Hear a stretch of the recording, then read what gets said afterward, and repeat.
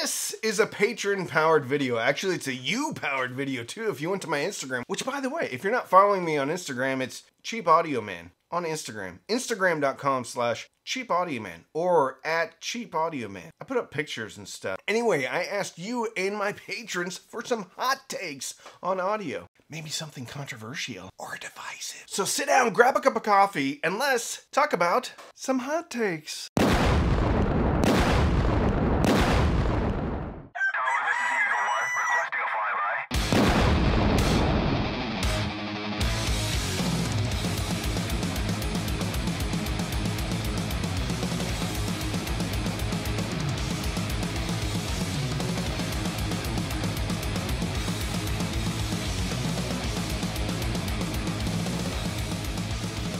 Our first hot take comes from Matthew Williams. Matt says, I've been dealing with what I call conflict of equipment status or prestige. With your help and the Cam Brotherhood, I've spent less and gotten better sound quality for less money than ever before. It's just that when you tell a fellow audio aficionado that a modified IEMA A07 paired with a decent Rotel preamp can give you very good to excellent sound, they dismiss you as uninformed and misled.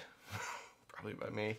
If it's not a Class AB amp, it's no good. I guess I call it Class D bias. I guess I could call it audiophile snobbery.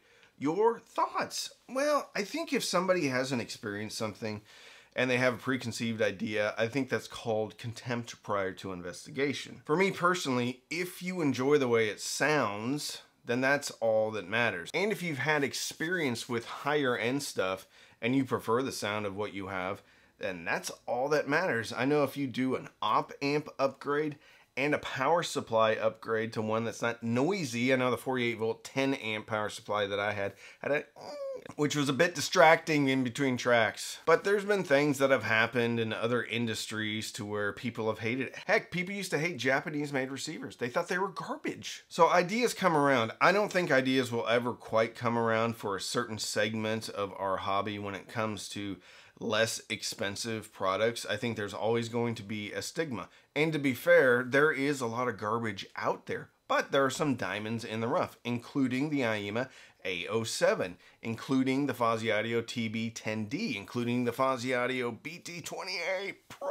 There are some good ones out there, and if it works in your system and you enjoy it, don't go letting anybody tell you that you're wrong, because you're not going to convince them, and obviously they're not going to convince you because you've heard it.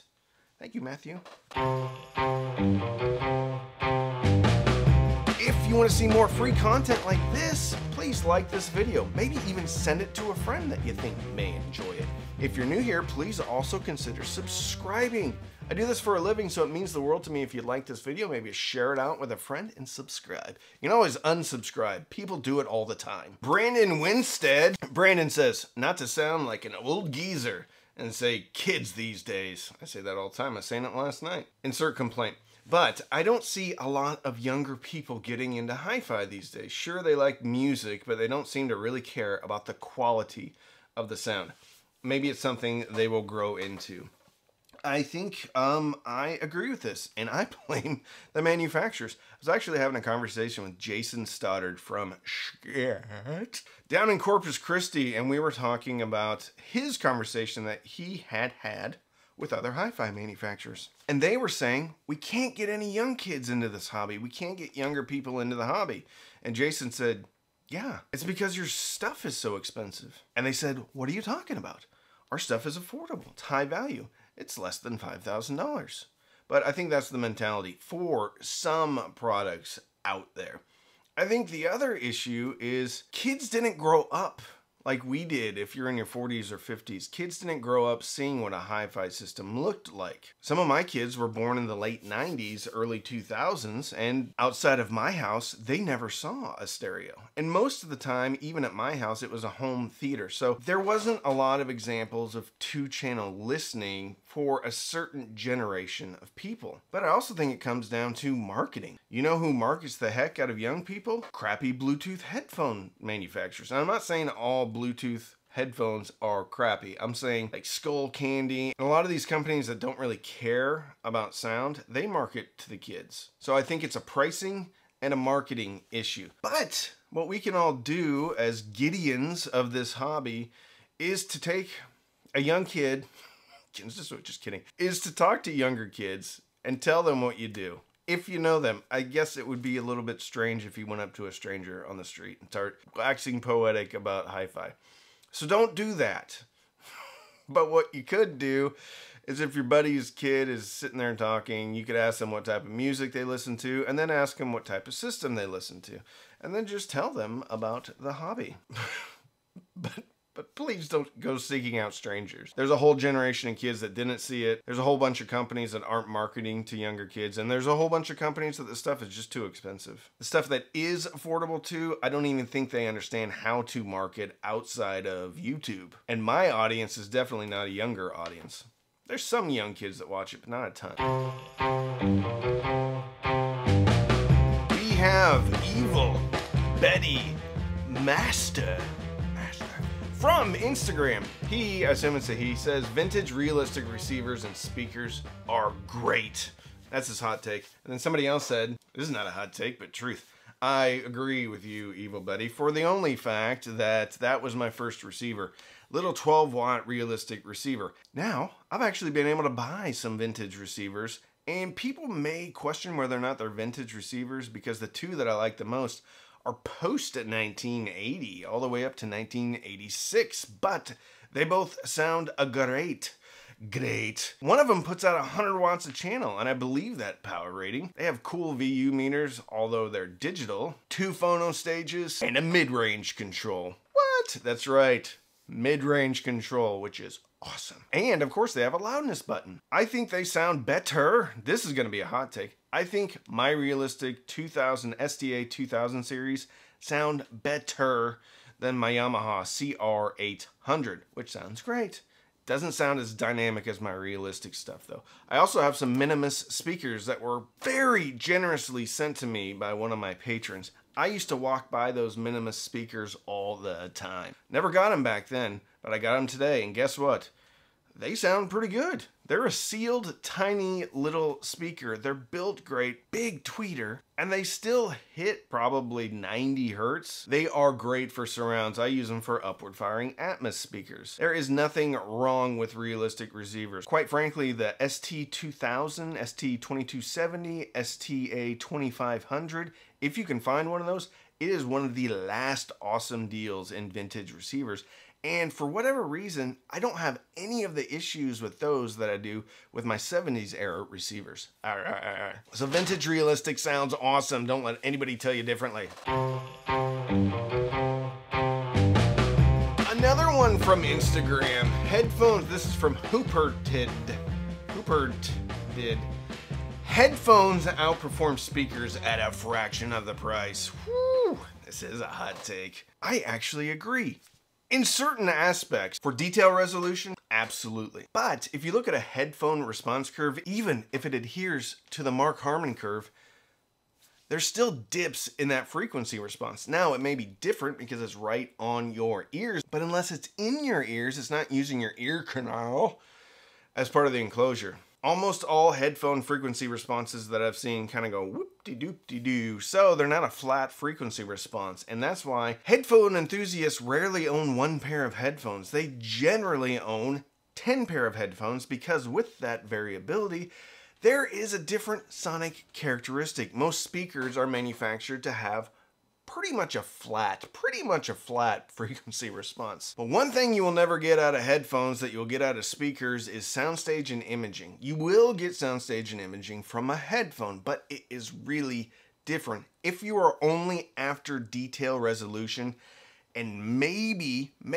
instrument separation, I could agree with that. If you're after the whole enchilada though, and soundstage and imaging and palpable bass is your goal, then I don't think headphones are gonna cut it. Now with that said, most of my personal listening is done through headphones, and I enjoy headphones a great deal. I can see where you're coming from on this one, but I don't necessarily agree with the whole thing. Personally, I think if you're into music, then you're doing yourself a disservice if you only listen to speakers or you only listen to headphones. If your budget allows, I think everybody should have a decent little speaker setup and a decent little headphone setup. Then you can enjoy best of both worlds.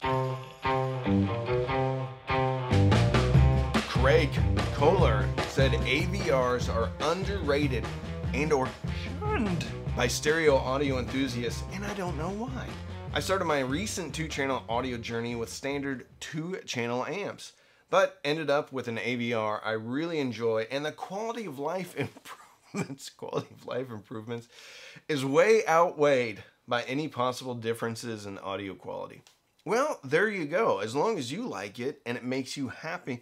If it makes you happy, it's not really bad.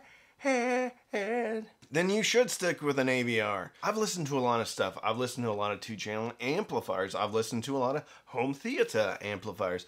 And I will say, generally speaking, I prefer the sound.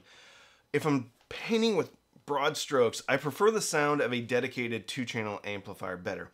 However, there are a few AVRs that I've been blown away by. The Pioneer VLX VX305, while running DRAC and then me tweaking some of the EQ settings, sounds amazing. The Marantz NR1711, although I had some HDMI issues, sounds amazing for music. Frankly, I thought it sounded marginally not quite as good as a Moon by Cinema Audio something or other, which was a $4,000 2-channel amp.